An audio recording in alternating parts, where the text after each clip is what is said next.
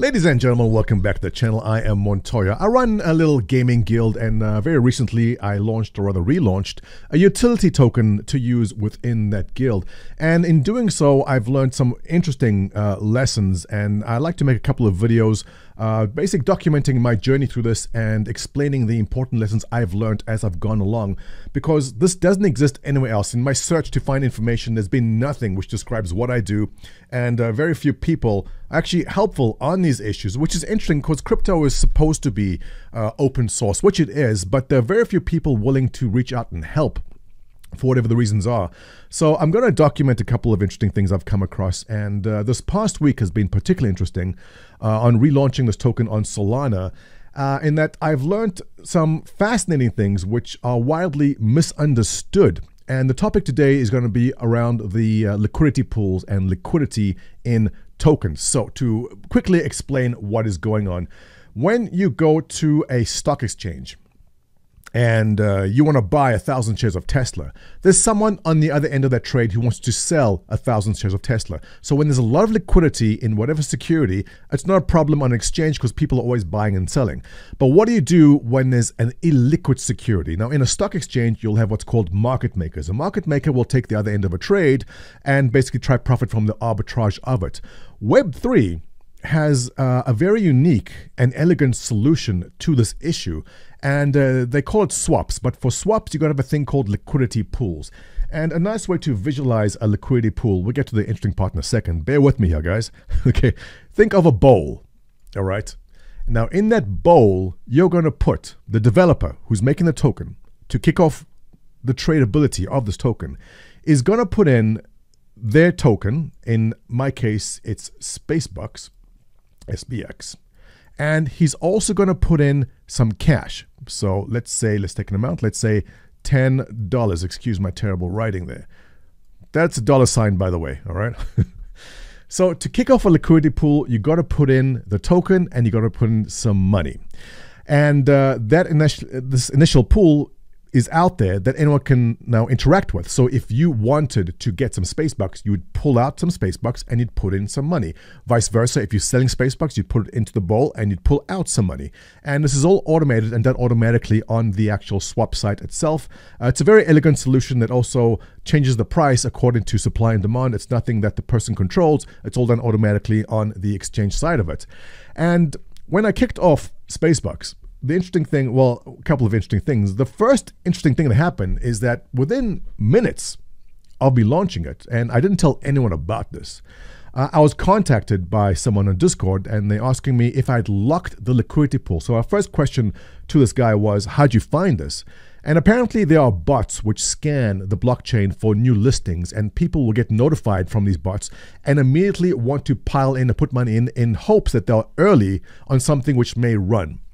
But before this individual was willing to commit money to something he knew nothing about, he wanted to know that I had locked the liquidity pool. And I mustered up the courage to let him know I had know what I was talking about and say, why would I burn or lock the liquidity pool? And he was very patient with me and explained it. So the dev cannot withdraw the liquidity pool, and it makes new investors have more confidence in buying. So what he's basically saying is, I'd put in $10 and I've put in some Spacebux. Now he wants to buy $1 worth, all right? So he's going to come in, he's going to throw in $1. Why is my dollar sign so bad? And he's going to take out $1 worth of Spacebux. But he wants to know that the $10 I put in is not going anywhere. He doesn't want me to yank my $10 out, because if I yank out my $10, and the price of Spacebux increases for whatever reason, Elon Musk just announced that Spacebux is now the official currency of Mars, there's appreciation in his dollar. He cannot withdraw that dollar out because I have taken out what was there before. He wants to know that that $10 is there, and should the value of his dollar go up, he'd be able to go into the pool and pull out $2, $3, $4, $5, which comes out of that section. So he wants that confidence there. So the interesting thing which hit me right away is that I went and Googled it, and I looked up lock liquidity pool to read what is said online. And like he said, if you research it, you get the same thing. This means that a certain percentage of the assets has been locked and cannot be withdrawn by the developers. Now that's the key word, which gives investors a sense of security against their investments. So I'm going to go against everything which is written online ever for this, because this is just security theater. That's all it is. Locking liquidity pools does nothing to protect an investor when everyone putting money in, because what happens is, if there's a wallet that owns a lot of tokens, if it's a friend or someone just came in early that owns a lot of it, the locked tokens only affect the developer who has locked it. The locked money, the locked dollar value, is only locked to the developer. It is not locked to anyone else. So anyone else coming along and dumping in any amount of tokens can freely access all the liquidity in there. Locking liquidity does nothing to protect this guy, because whoever owns more of the tokens from somewhere else can dump in at any time and just wipe out the liquidity pool, even if it is locked to the developer. So this was a fascinating lesson to learn. And as I research and look around, you don't see it anywhere. It doesn't mention that. And I think it's a critical thing to understand. So if you are looking into Web3, if you're looking to buy tokens and you see someone say token is locked, it is safe, it is not safe. Definitely not. Now, renouncing, let's touch on the base on this. Renouncing is very important also. Renouncing means that the person who created the token cannot make changes to the fundamentals of that token.